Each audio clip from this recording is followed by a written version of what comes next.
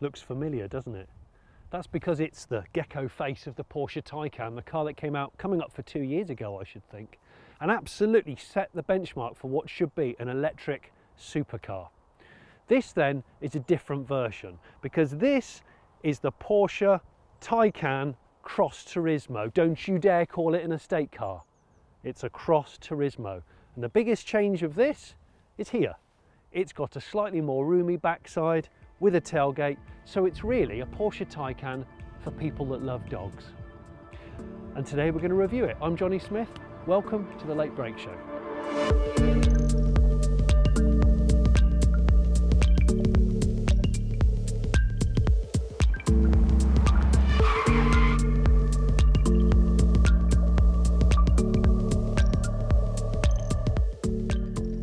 Okay, so how does it differ visually apart from that obvious back end? Well, there's some extra little kind of plastic covers. You've got these kind of aerodynamic rough plastic spats on the front and on the sill back there. I'll show you those in a minute. And then in gloss plastic, you've got these kind of wheel arch covers, which really echo, I think, the Audi A6 Allroad when that came out. They're definitely taking a leaf out of the Audi Allroad book here. The ground clearance is higher on the Cross Turismo by 20 mil. So even though this car comes as standard with air suspension, which is adjustable, it's always 20 millimeters higher than the original car, depending on which setting you go. And you can make it go extra high, yeah, if you wanted. These wheels are also Cross Turismo specific. Now, I think they're a really good design. I'm not sure they work in black, but anyway, these are 21s because this is a Turbo S. This is the range topper. But they're available from 19s and 20 inch as well. Back in 2018, when I was at the Geneva Motor Show, Porsche unveiled this concept called the Mission E Cross Turismo. This is what this car has now become. The Mission E became the Taycan, the Mission E Cross Turismo has become this. The main difference in the side profile is the roof rails up here, which you can't get on the normal flavour Taycan, and some extra chunky sill covers which match the gloss black wheel arch covers. And you've got these gravel guards here at the back. Most of these styling add-ons that make it look like a Cross Turismo, they're okay. I quite like the purity of the normal Taycan, and I would love it if they were to really make a Taycan Turismo that isn't necessarily a cross. But I can see this appeal of a sort of adventure, rapid estate. And let's not forget, this is regarded as the world's quickest production estate car. There's not really many fast EV estates. In fact, there's only one other one, which is the MG. And I don't know if that's classed as rapid, probably isn't. What I like about the Taycan, and this is not just, I mean, I think the estate version possibly looks better. The same as the Panamera Turismo looks better than the normal Pan. But what I think they have done is they've made it look unique, but it's not too radical. Porsche have also developed a special bike carrying rack for the Taycan Cross Turismo. It allows you to carry up to 3 bikes and still lift up the boot. And you can tick an option box to have your own e-bike. And they do 2 types of e-bike. One of them's 9 grand, I think, the other one's 7.5 grand. So you could have matching Porsche e-bikes on the back of your electric supercar. There's something quite cool about that. And that's the thing about Porsches, even when they're super hardcore, there's still a high level of practicality about them. A couple of other things to mention about the Cross Turismo is there's 4 models to choose from, and they're all going to be available immediately from the launch. There's the 4, the 4S, the Turbo and the Turbo S, and this is the Turbo S flagship car, nearly £140,000. The entry-level 4 starts at just under 80. The other thing to bear in mind is all sport Turismo cars are 4-wheel drive. You can't buy an entry-level rear motor rear-wheel drive like you can the Taycan, which is a sweet £70,000 car. The other thing about the Cross Turismo is they all come with the bigger battery, the 93 kilowatt hour battery.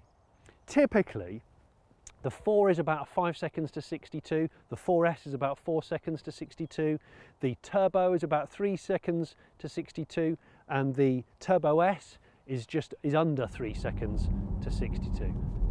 It has an onboard 11 kilowatt charger, so this 93.4, I think it is, kilowatt hour battery pack can be charged from empty in 9 hours with your normal home charge box.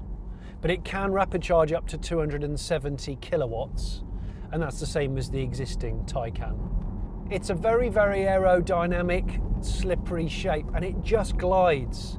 There's no aggressive engine, engine braking, regen braking, because Porsche decided not to go with that bite. They let the driver use the foot brake because that's just what they seem to want to do. However, Porsche have improved the software on the regen, so it actually is a little bit more efficient, and that's going to be dialed into existing Taycans when they go in for their service and their upgrades.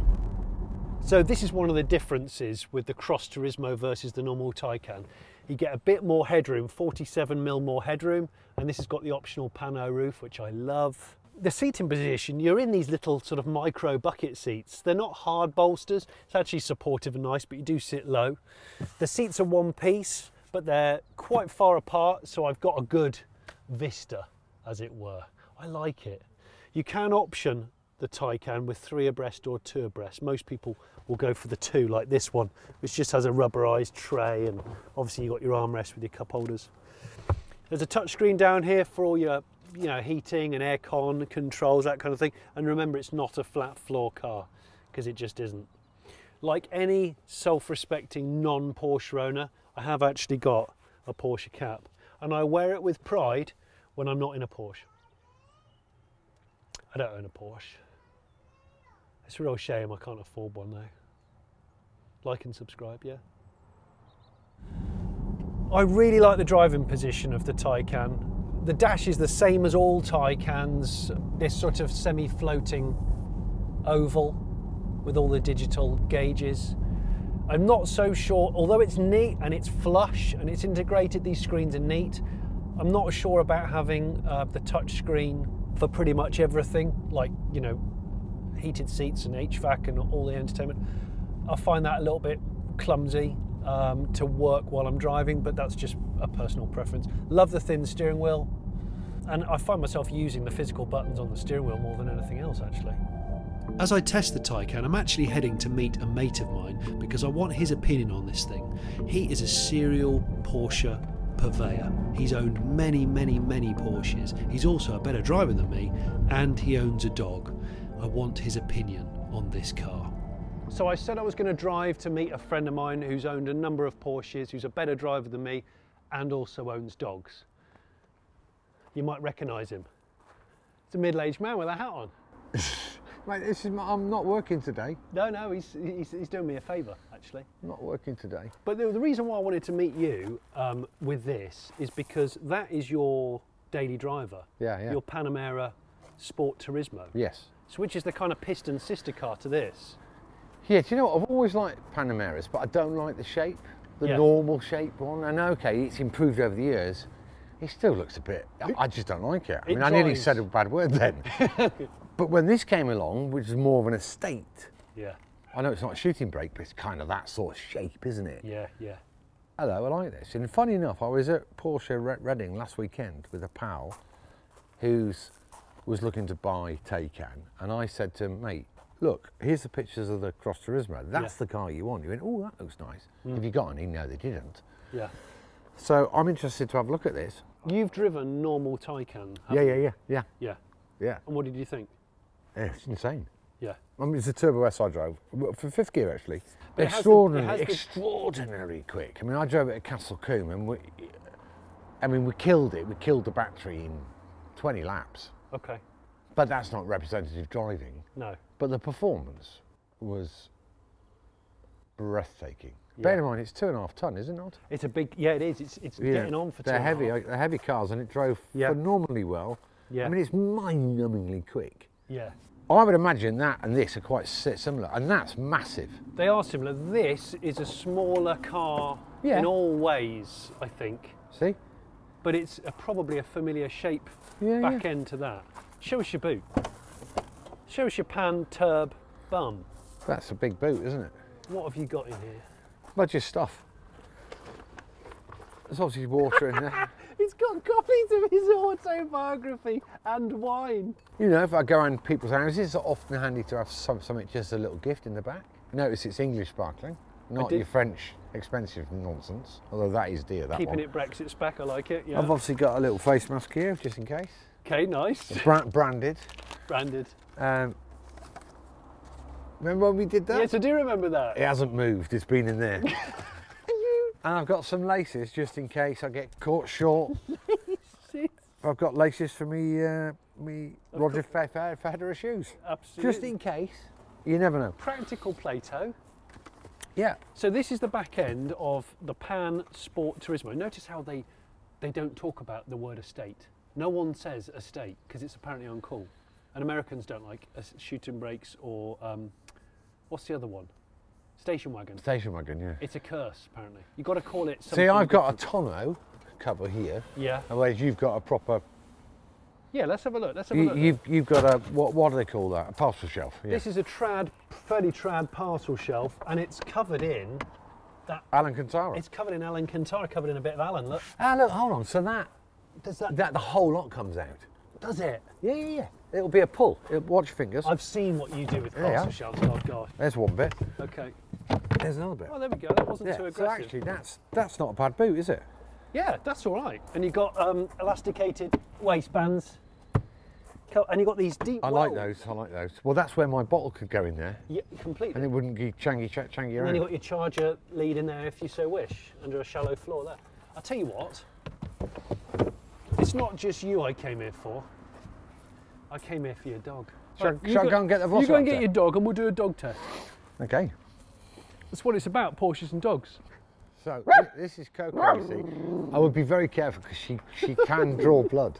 Really? Oh man, yeah, she's wild. Okay. She's looking wild. at me like, don't you dare. Yeah, if you look at the whites of her eyes, look. Ooh, look at that. I kid you not. So, I think you'll find, you see, the Taycan is it's brilliant for dogs. Look. Okay, she's cool with that. Yeah, she likes it. It's all right, babe, we're back in a minute. There you go, you She's see. got this tinted window, but... She's fine with that, isn't she? Yeah, she's in there. There you go. There you are. She's obviously really happy because she's... It's all right, sweetie. There you go. So, plenty of space. So Coco, put Coco in there. Oh, you've gone for the 4-seat option, I see. Yeah. Yeah. There, you see, she's quite at home in there. Look, she'll sit down. She likes it in there.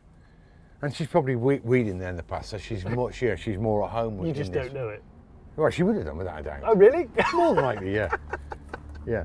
She's more Taycan than Taycan Cross Turismo because she's lower to the ground, whereas the Cross Turismo is 20 mil higher in all of its settings. Well, that was a nice segue from the dog to some crucial information. Just thought I'd do that, bit of fact. Because I didn't know until we went, look at that, just touch.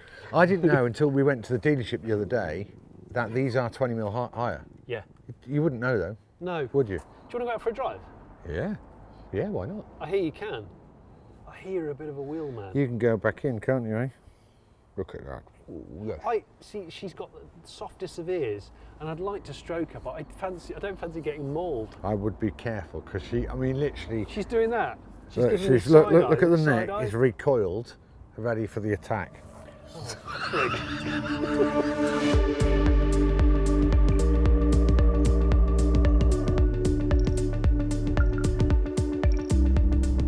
So you can't buy this as a rear-wheel drive single motor, whereas the entry-level normal Taycan you can get as a rear-wheel drive car. I'm not sure I'd want it. I really like it, but then I don't drive quite as hard as you, I would say. I mean, you know, for us, all the Larry Porsches I've had, which has been all of them recently, and I say recently, last, what, 10 years? They've all been 4. They've all been, yeah. Because all turbos are 4. Four-wheel drive, yeah. Yeah. Do you do non-turbo Porsches anymore? No. You don't, do you? No. Is that just from a power perspective? Only because I was lucky enough to be able to get one and then realise it was the best car in the world. Yeah. But this is the thing, this is the bit I like. So we're like, let's call it 65 mile an hour, let's say. I know. Do you like this sort of synthesised noise? I don't mind it. I actually really like it. Yeah. I really like it. Yeah. Because it's the only synthesized noise which they're not trying to replicate, and all the other cars which have got, I'm struggling to say it. Engines. It's like engines. But this sounds a bit spaceshipy. Oh yeah, it does. Ooh, yeah, but it's great, isn't it? Yeah. I think it's that feeling of going into hyperspace. It's sci-fi, but not too cheesy. I never thought it was cheesy. I've noticed with this, even in normal mode, which is just get in and put it in D, the throttle response is still really, really sharp. Oh, yeah, yeah. And the brake pedal is still very, very nice. It's just that Porsche kind of, it's quite hard to describe when you're on camera.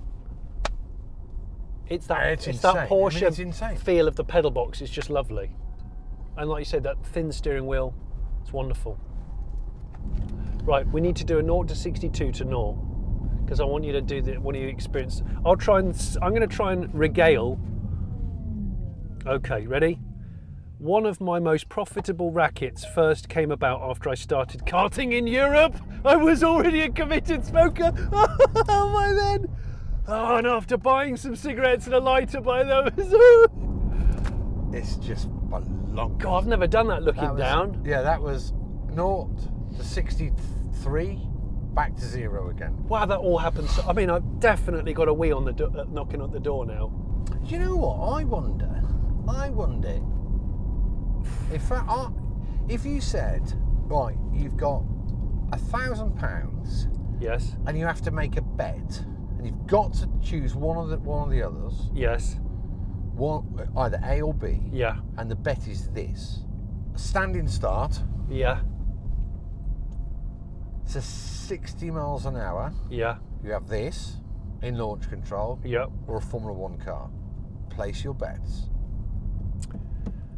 As in Formula 1 car, preheated tyres, etc. Yeah. Ready to go. Yeah. Start line. Formula 1 car. Prepped surface? No, just like a normal road. A normal race. So like that road back there. Yeah. Oh well. Place your bets. Yeah. I'd bet this. I would bet this too. Now, isn't that bonkers? And the reason why is because they've made launch control so idiot-proof. I mean, this takes no prep, does it? You stand on the left, you stand on the right, you release the left pedal, boom. But the performance, it's a family car. I know. And honestly, I think I would place £1,000. Yeah. On this beating an F1 car. Would you? Yeah. That's insane. Yeah, it is, isn't it?